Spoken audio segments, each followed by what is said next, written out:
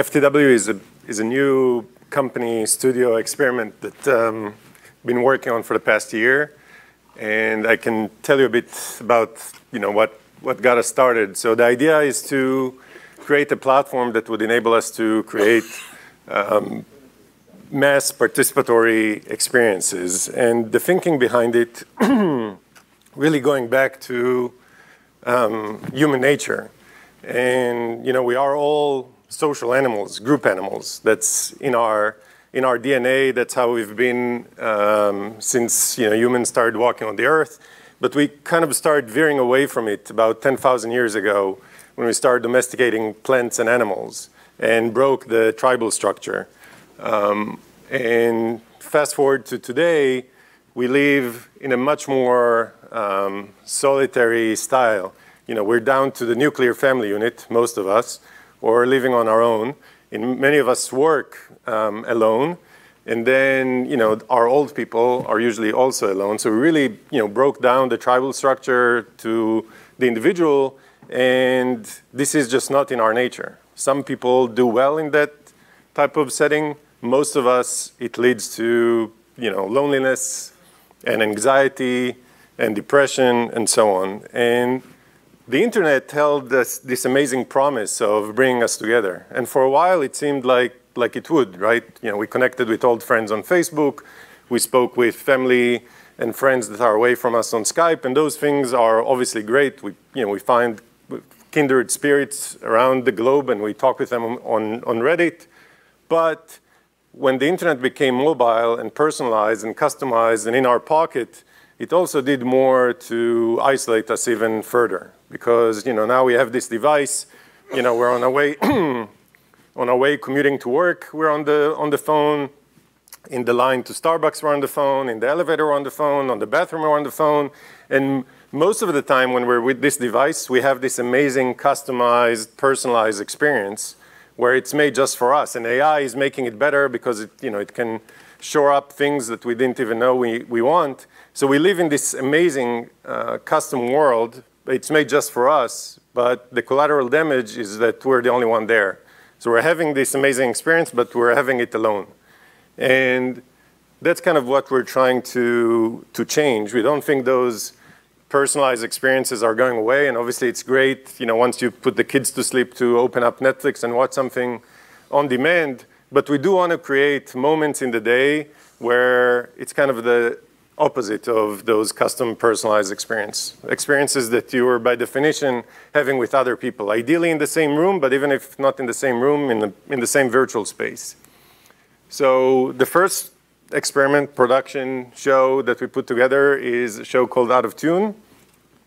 And with all the highbrow talk about human species, we ended up making a music game. But we thought it's going to answer some of those needs, and it will be a game that you play together with your friends and family in the same room and with thousands of others online. So I'll show you a bit of a sizzle reel of Out of Tune.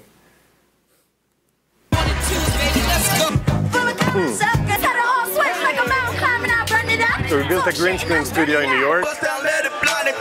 We have a DJ and a host, and guests that are coming. And then it's like name the tune from the old times. And you're playing on your phone and trying to guess it. And you see the comments going on the side. Throwback Thursday. And we have now squads, but people get together virtually and try and compete together. Give it to me, I'm worth it. Hey, Mary Mac, is that a recorder? Crack that song. Now I'm in you. Killed it. That's 3 winners. Congratulations. We have 1 winner.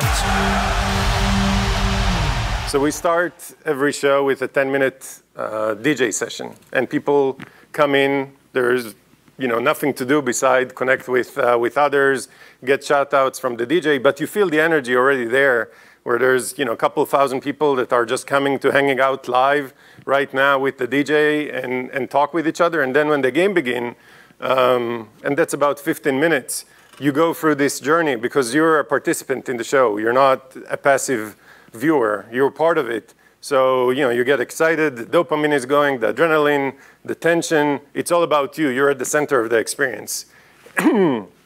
And we think that that's a new breed of experiences, a new type of media that's going to be created that is native to the internet. So, the old type of live entertainment, whether it's news or sports or major events, those are still out there. They're not going away, but the amount of time we spend on those have declined significantly. And then you have a new breed of live experiences where the internet has democratized production. Everybody can pull out their phone and broadcast live on Twitch or YouTube or Facebook.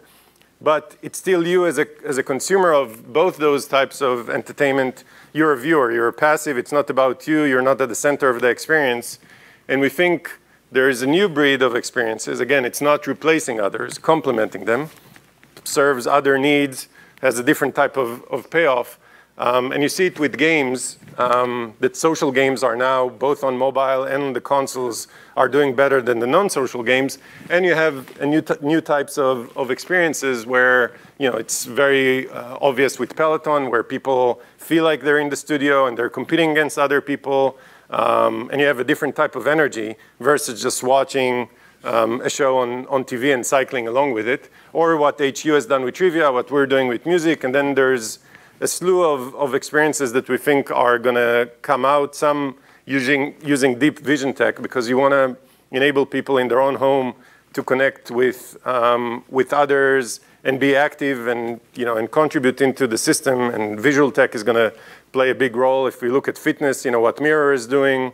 I think there's a few other companies that are keeping track of what exercising you're doing and can give you feedback, but can also connect you with others. So we think, when we look at the future of entertainment, we hope that this new type of participatory media will become part of our diets. And it's not just about games. It could be about fitness. It could be about cooking. It could be around dating. It could be around almost any activity that today we're watching passively and just trying to put us at the center of the experience. And we think it's going to play a major role in the way we're connecting with other people. Ideally, at the end, we'd love people to have the experiences that we create to experience them together with other people in the same room. We see it with Out of Tune today because people are getting together. Instead of your 3 kids each playing a different game on their phones, they're coming together and trying to help each other win. And that's something that is beautiful, and we'd like to create more of those moments during the day for people where they do things together with other people, have fun, or get some benefit from it, but feel less lonely. And that's it. Thank you so much.